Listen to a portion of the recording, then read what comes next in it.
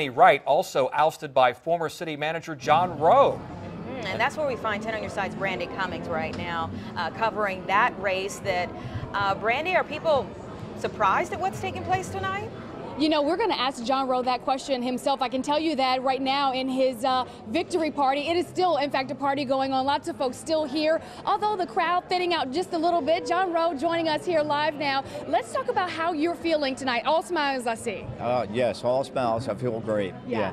Fantastic night. One of the things Tom and Anita just asked, are you surprised by this victory? We were watching all night long. You were leading throughout the night. Are you surprised at the results? Well, I never took anything for granted. We really campaigned hard to bring about this victory. Yes.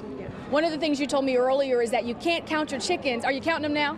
Yes. Thank you. Yeah. What does it mean for you? You were ousted as city manager a year ago, and then you face one of the people who were on council at the time and defeat that person, more than double their numbers. What does that mean for you tonight?